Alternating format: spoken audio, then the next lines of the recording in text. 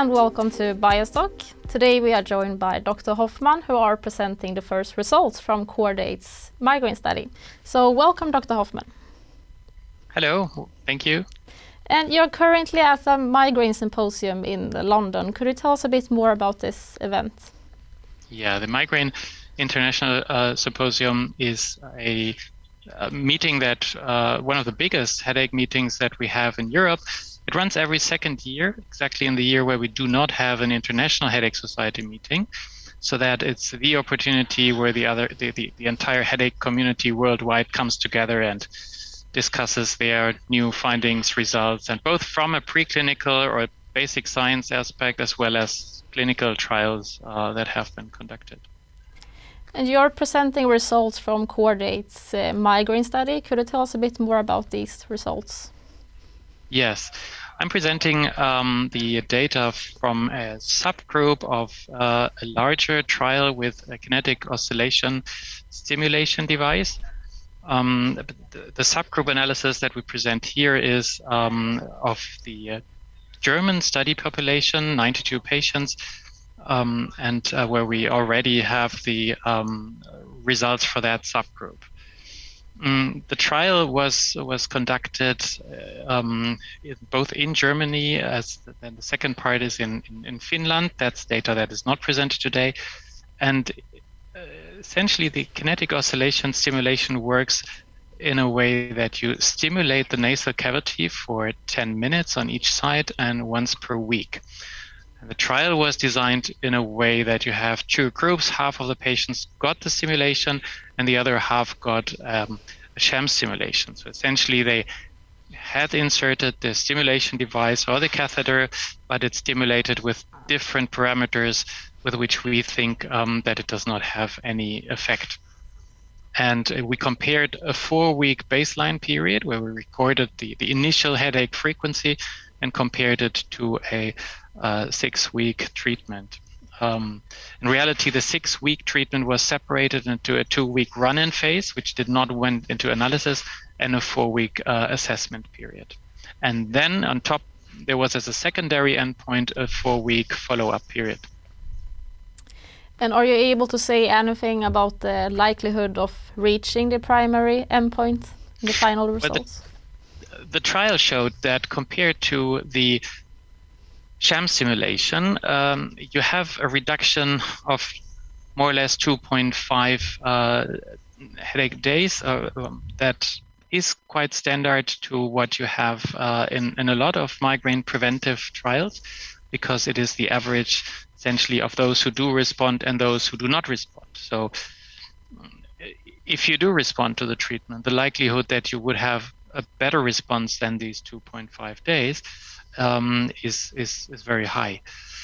Now, as you say, we have to be aware that this is a subgroup analysis. It's not powered for those 92 patients. It's powered for the entire study cohort.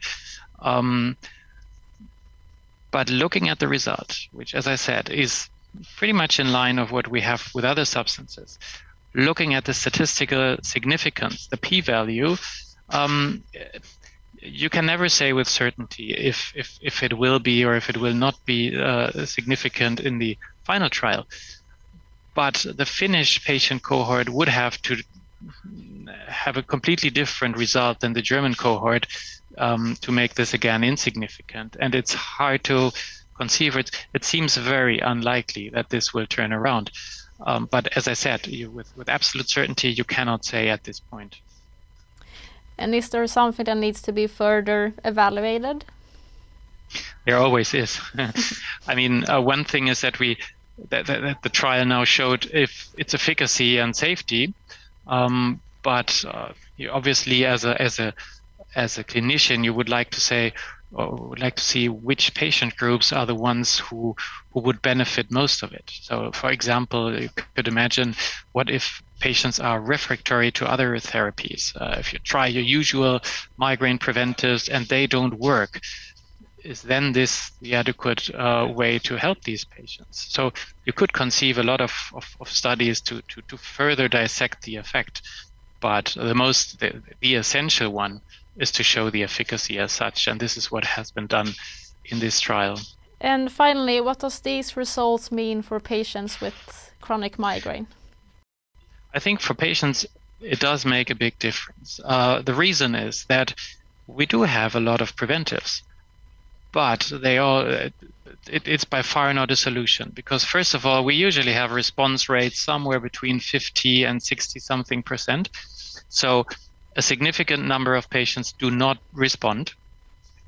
Then we have a second problem, which is that they have a lot of side effects. Systemic medications, if you use antidepressants, if you use anticonvulsants, they usually have weight gain, you have tiredness, concentration difficulties, you can get depressed with some of them. So these are side effects that can affect the quality of life of patients significantly. And the attractiveness of this treatment is that it's essentially a local treatment in the nasal cavity that then has a effect on a systemic effect, if you want to say so, on the migraine frequency. But you do not expect any systemic side effects like depression or weight gain or the typical things that you see with others.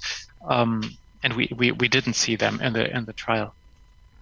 So I think for migraine patients, and for us as clinicians, it's a valuable addition, because you can imagine subgroups of migraineurs where you think they do not want to try something else because of their past experience, or they have contraindications, and then this would be an attractive non-pharmacological approach that, from what it looks like in the subgroup analysis, could have a similar efficacy as some of the pharmacological approaches. Interesting, and thank you for joining us today, and good luck at the event. Yeah, thank you very much.